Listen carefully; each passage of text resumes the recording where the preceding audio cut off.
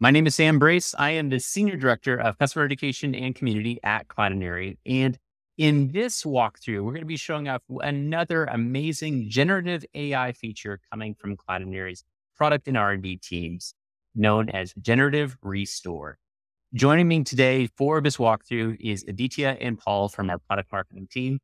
And I got to say, Aditya, I'm very excited by this because it seems to be a great way to be able to restore some of the various parts of imagery to make sure we're bringing it up to today's visual display standards. You hit the nail on the head there. Yes, Generative Restore is about using generative AI to fix image quality issues. So think of scenarios where you may want to repurpose an older image or even user-generated content for a brand new campaign.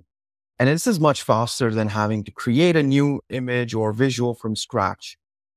So Cloudinary wants to help brands do this effectively. Oftentimes, the big challenge here is that older imagery has severe compression artifacts due to repeated digital manipulation.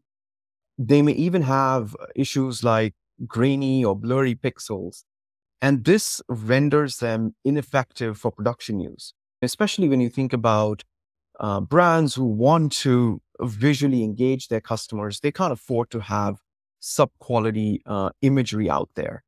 And it's the same with user-generated content as well. Often these are super powerful in building customer trust and loyalty, but the imagery may not be of the highest quality and standards.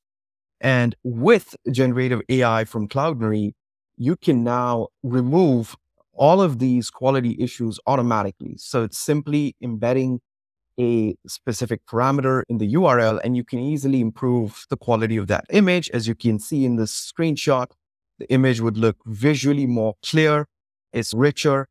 And one of the benefits, of course, with Cloudinary is that you can do this programmatically. So that means you can apply changes at scale for hundreds of thousands of images, if that is indeed the use case for you. So yeah, we're really excited about this. I'm really excited by this too. And I mean, I'm sure that everybody is in that camp at some point in their lives where they have to get an image, it's sent by somebody, it's blurry, it's not what they wanted it to be. Maybe they're trying to pull up an image, as we said, that was just taken before things were just readily available through phones and the amount of megapixels that we can now be able to take things with.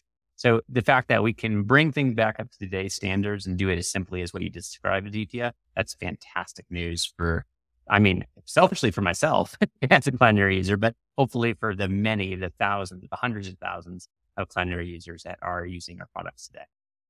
So Paul, I do want to ask you, how is this possible?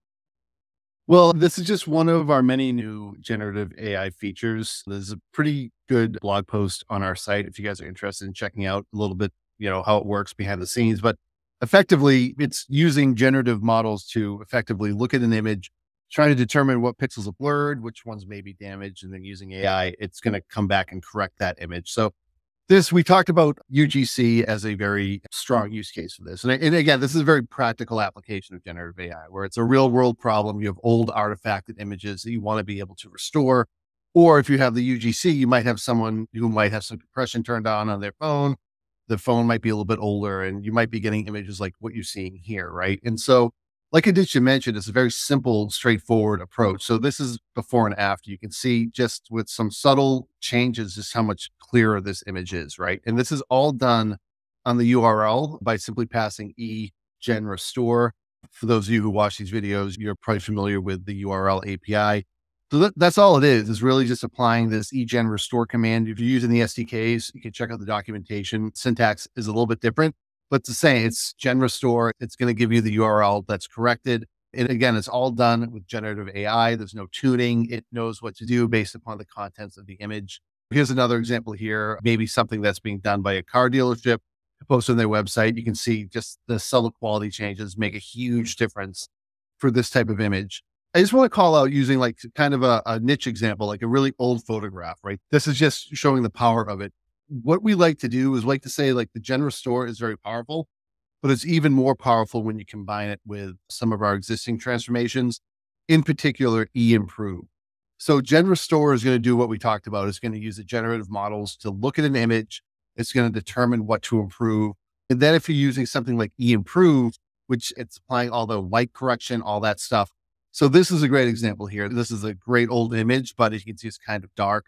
We go in here and we apply, and the next rendition, we apply the Gen Restore. And if you're looking closely, you can definitely see those improvements happening. But this image is old. It's not lit really well. So here we simply apply eImprove on top of eGen Restore. And you can see the vast difference in quality from the original to this improvement. It really brings this old image to life. It's kind of an edge example, but it's really highlighting the power of the generative features plus our existing transformations. Like I mentioned, it's all over here in the documentation site, our great documentation. You can just come in here and search for Generative Restore. You'll find everything we have here, how to use it, some notes on using it. So really powerful tool. And again, it's another step forward in our API SDK based generative AI features.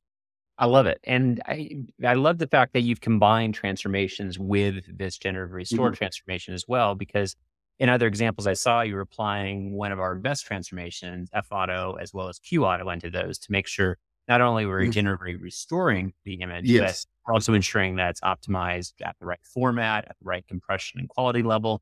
So to the fact that you used eImprove is also reiterating the fact that you are able to use AI-based transformations through Cloudinary with many of the ones that you probably have used in previous iterations of work you've done with Cloudinary.